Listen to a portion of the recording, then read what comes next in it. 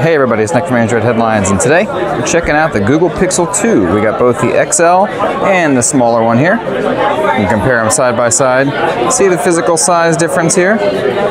We got two different colors here. It does come in a third color, a very blue, which is hanging around the table somewhere here. But what's really cool is to see the difference between the screen sizes here.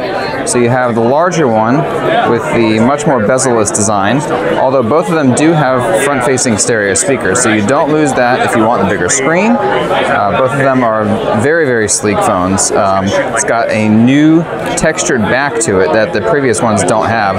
You can see that it's not quite as shiny or smooth as the metal on the original Pixel was. And the new fingerprint scanner too is also a lot more matte. So you have only the top half here is the glass. You got the new camera module up top. You've also got the new Oreo looking color here as well. That only comes in the XL though. And then on some models, Google has also colored the power button a little bit differently. So on this Oreo looking one, you've got the orange power button. On the blue one, you've got like a green looking power button. It's pretty nice together. So you can see the size difference here between the two of them. So Google has done a whole lot of new stuff with this. So brand new thing here, they touched up the launcher just a little bit. You got some interesting new live wallpaper here, kind of builds upon the stuff that they put in last year. And then of course you have the search bar now at the bottom instead of being up here. This is also now a new smart widget that'll pop up different things throughout your day. So you got your usual Google Now over on this side, you got your swipe up for your app drawer, and then you can also do the normal search. You can pin stuff straight from here. So Google has done a few little nice things with this that add to the functionality. You've also of course got the long press to get some more functionality in here. If you've used Oreo on the regular Pixel, it's not going to be a whole lot different from here.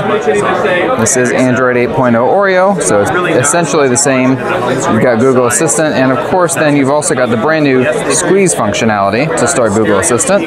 So the squeeze functionality, instead of holding down the home button if you want to just, squeeze it or whatever. Google used this to demo taking a selfie or something without having to touch it, which, look, it even heard me in this crazy noisy room. That's pretty ridiculous. So here we go. Take a selfie.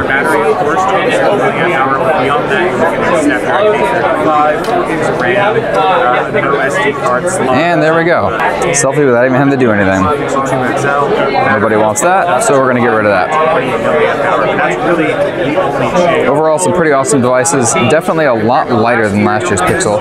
And also you'll note that it is flat. It's not a wedge shape like last year's Pixel was. We do, however, get IP67 water resistance. So this year, Google also added IP67 water and dust resistance to the phone.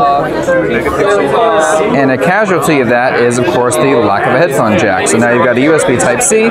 It's going to ship with the normal Type-C charging connector, but it also ships with a power adapter if you want to still use headphones, which of course is a big thing Google touted last year having over Apple, and well, they took it away from us this year, so it is what it is.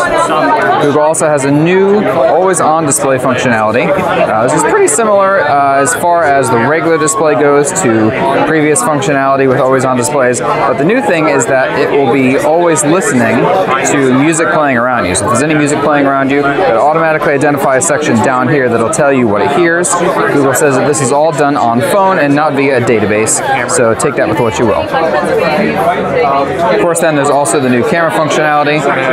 Google says that this is now the highest rated phone once again, which makes a lot of sense since last year's Pixel was absolutely fantastic. The camera software itself is pretty similar to last year's. You have swipe one way or the other to move between photo and video mode. And of course you got your settings over here for different things. Google is doing a new electronic and optical image stabilization on all the video.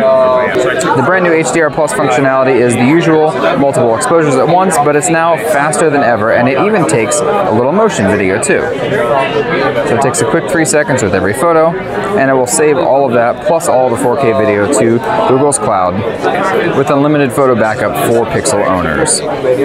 So you got a quick hands-on with that.